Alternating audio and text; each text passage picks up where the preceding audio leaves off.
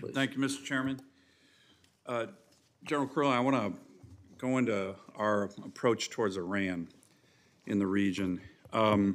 Thomas Friedman, a very astute observer in a New York Times piece entitled "A Titanic Geopolitical Struggle," is underway. Mr. Chairman, I'd like to put this in the record, this Thomas Friedman article.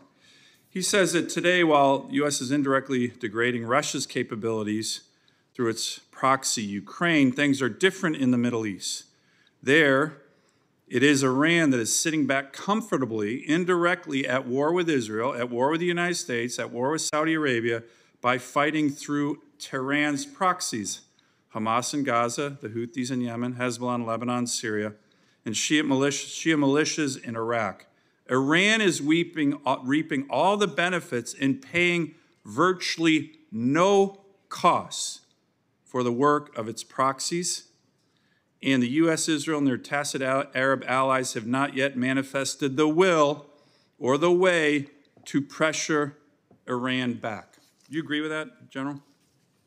I think Iran is using all of its proxies in the region. But are they paying no cost? I think they are not paying the cost. Okay, well, let me get into some specifics, and one that I just cannot fathom we have not undertaken yet. Vice Admiral Brad Cooper, the former commander of the U.S. Fifth Fleet, now the deputy commander at CENTCOM, recently appeared on 60 Minutes when asked if the Houthis could execute these attacks against U.S. Navy vessels in the Red Sea and international shipping without Iran's support. He said, quote, "No. Iranians have been supplying the Houthis, resupplying them, they're advising them, and they're providing them target information. This is crystal clear." So let me go into that. I've raised this with the Secretary of Defense, the Deputy Secretary, the Chairman of the Joint Chiefs.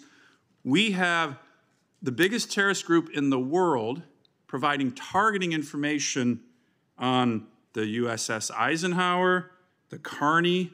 The Carney shot down 3 different missiles from the Houthis.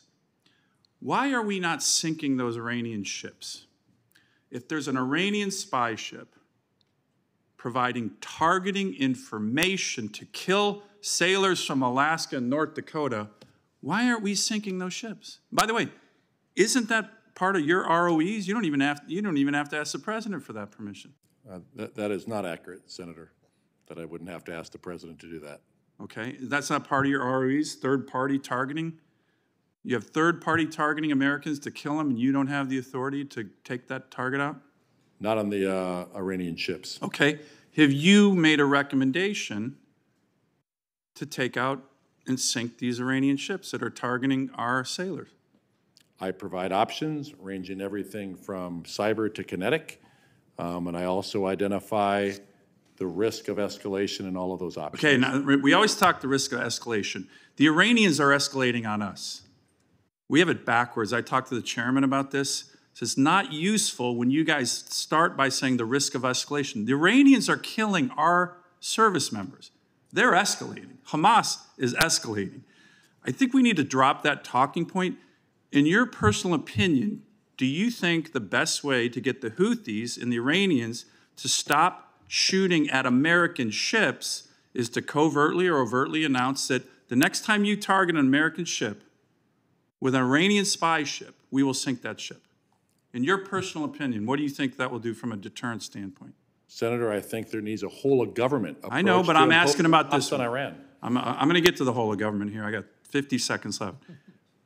On that issue, in your personal opinion, is that how you heard the ranking member talk about Operation Praying Mantis? Are you familiar with that operation? I'm very familiar with it. And so what is your personal opinion on getting the Houthis in Iran to stop trying to kill our sailors? I had a meeting with the CNO recently. She mentioned that the Navy worries about one of these missiles slipping through. As do I. Okay, so how do we get them to stop doing it? It's obviously not working. There has to be cost imposition on Iran. And there hasn't been. Thomas Friedman and all of us believe there's been no cost. I'm not blaming you, General. I'm sure you've had strong meetings where you say, of course we should sink these ships. They're targeting our sailors. But so I'm asking you not what the advice you've given to the president.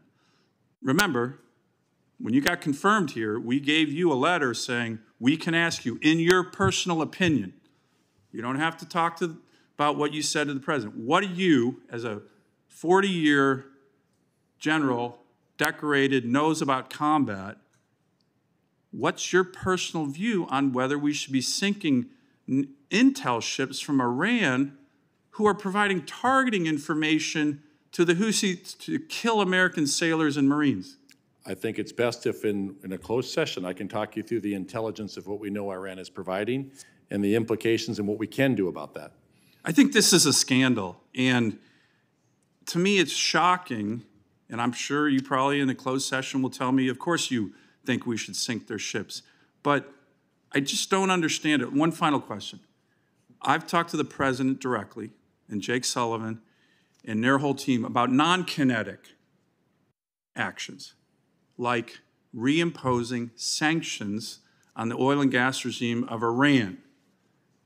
At the end of the Trump administration, the Iranians had $4 billion in foreign reserves. That's not a lot. Now they have about $75 billion because we lifted sanctions in essence. Have you recommended, and by the way, the president said he thought it was a good idea, said, looked at his national security advisor, talked to Senator Sullivan and the team on this. That was in December. We're not doing that. Have you recommended non-kinetic options like stronger sanctions against the Iranians in their oil and gas regime? My recommendations are military in nature, but I do recommend a whole-of-government approach for cost imposition on Iran. Thank you. Thank you, Mr. Chairman.